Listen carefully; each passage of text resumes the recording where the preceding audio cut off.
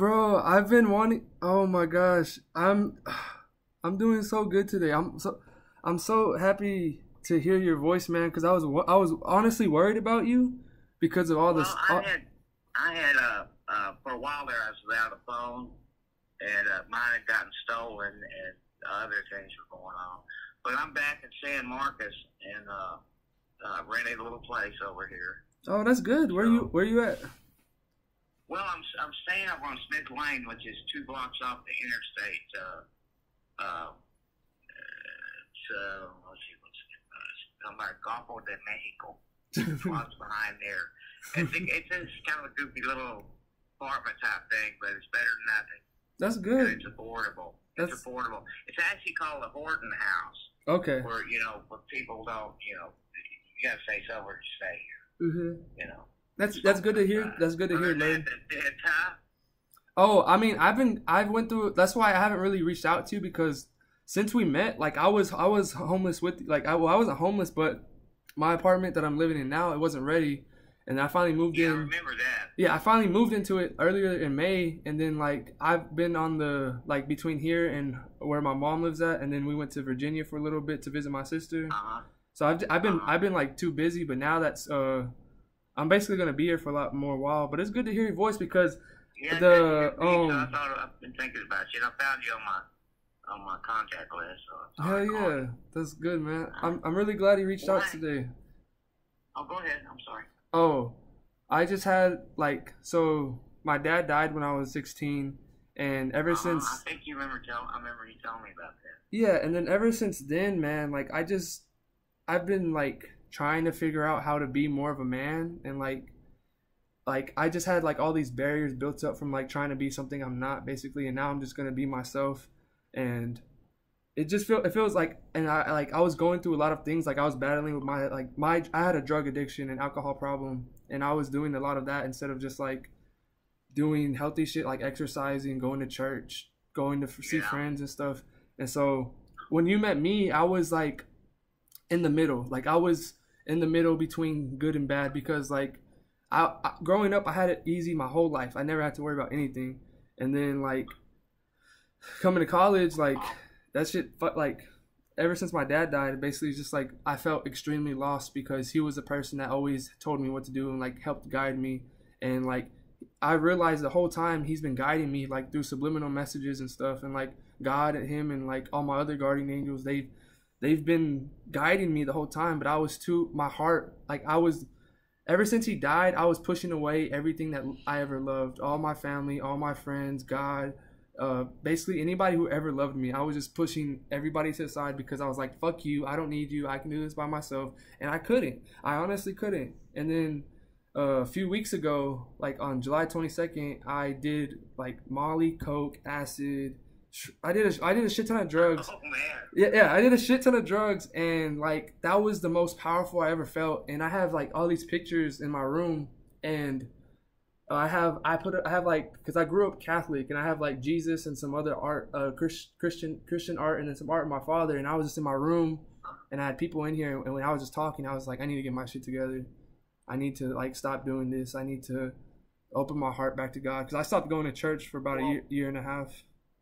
well, as well as I do, it's up to us. So really, it's up to myself to at least take steps and ask for help and stuff like that. Whether it's other humans and friends and family, or your God, or however it is. It's just because nothing hardly ever works out otherwise. I Yeah. mean, that's just the way it is. I mean, I'm not a real religious person, and I'm not big on AA, although I go once a week. And just because I'm around sober people Yeah, that 'cause have something to say that that you're in the same boat. yeah, I know That's exactly what's what you up. mean. Because whenever I'm sober, I just become an asshole. Like I gotta do something. Like or else like I'm gonna just be cranky and shit. Like there's balance. Like it's okay. I want Yeah. people to understand like it's okay to do shit, but like you just have to know like your limits and like still get your shit done and stuff like that. Right. Well, yeah, I'm a I get angry when I drink. I get angry when I'm sober too, but I'm not anywhere near like I do otherwise. but I can be cranky too. But mostly I'm pretty outgoing.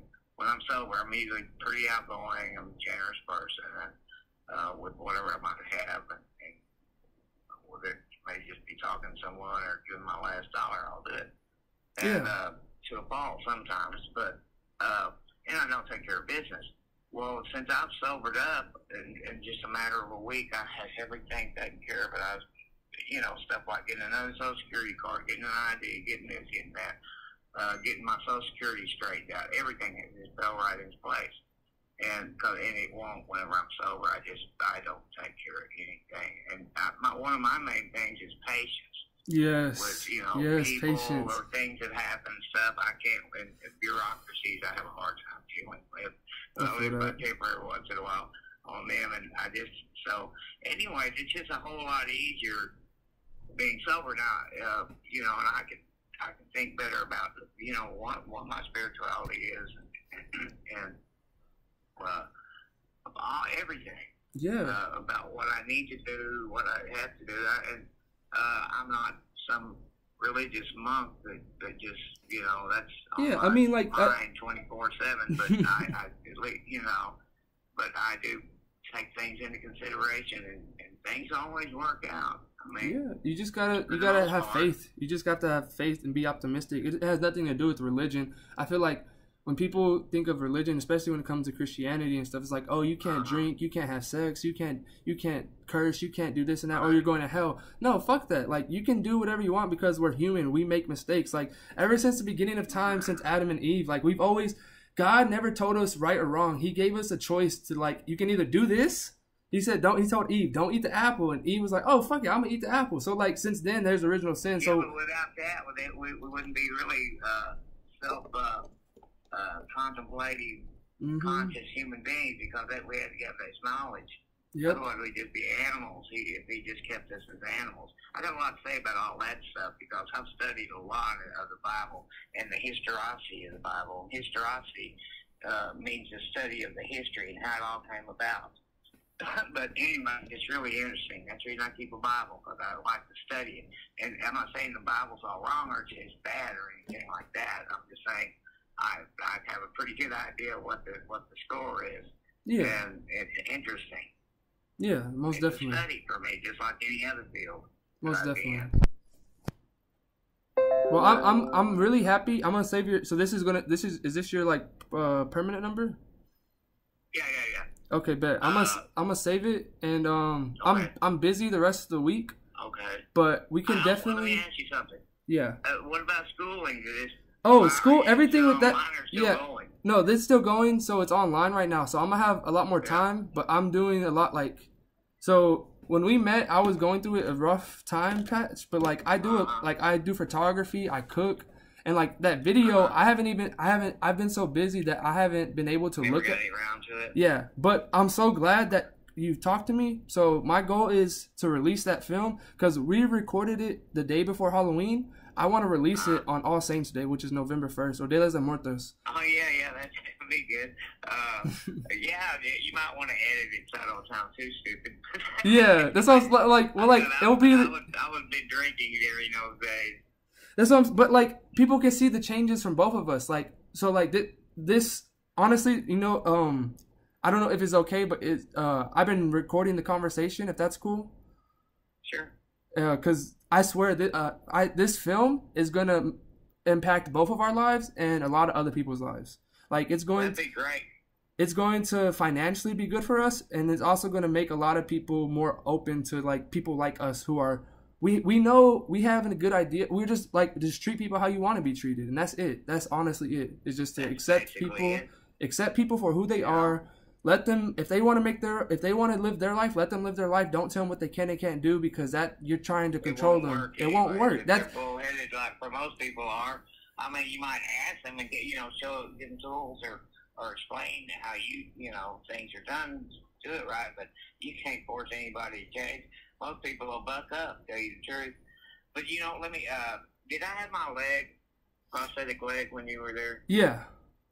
I did, okay. Well, it got stolen, and $20,000 leg. It got stolen, but somehow it came back 70 months later.